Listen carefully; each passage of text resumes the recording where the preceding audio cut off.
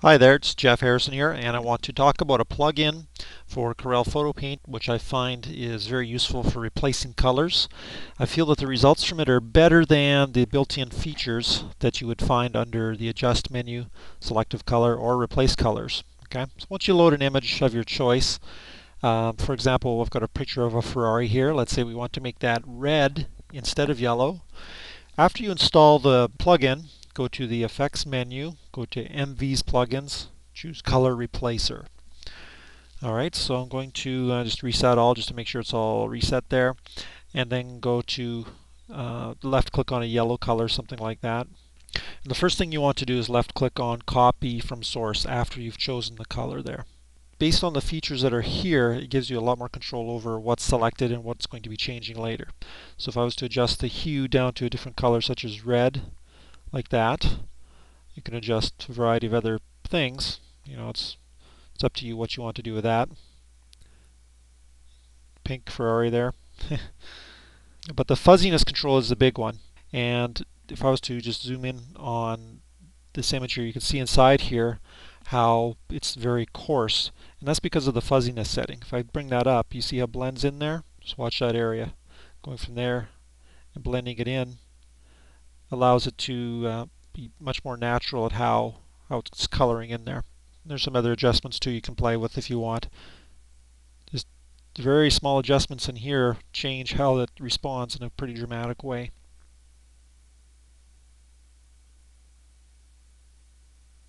See how it's blending from the original to the new color?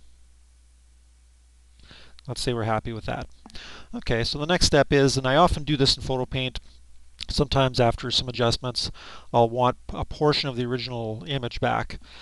So I'm just going to zoom out here. We can see that in the trees we've got some red there now that I didn't really want. Perhaps there's some elements of the original image I'd rather have in the original yellow. Perhaps the brake calipers, the Ferrari logo, for example. So what I'll often do is hit Control C at this stage, which copies this to the clipboard.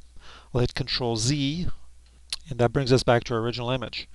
But the red one is still on the clipboard, so I'll just press Control V to paste that in.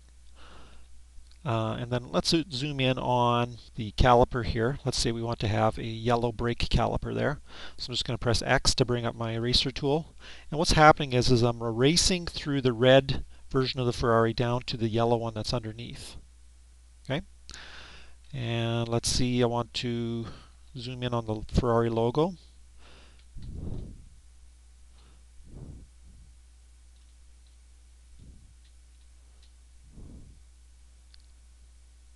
Something like that. It's just a quick demonstration here. And perhaps the trees. I'm just going to really widen out my eraser there. And we're restoring the color of those trees. Again, it's just a quick tutorial. And just before saving the file, you want to flatten it. Control Shift down arrow will do that. And to prove that, I'm going to open up my Objects Docker here.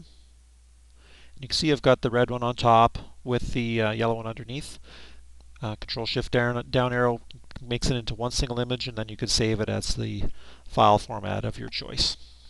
And so ultimately I find it very effective because of the additional controls when changing the colors of images.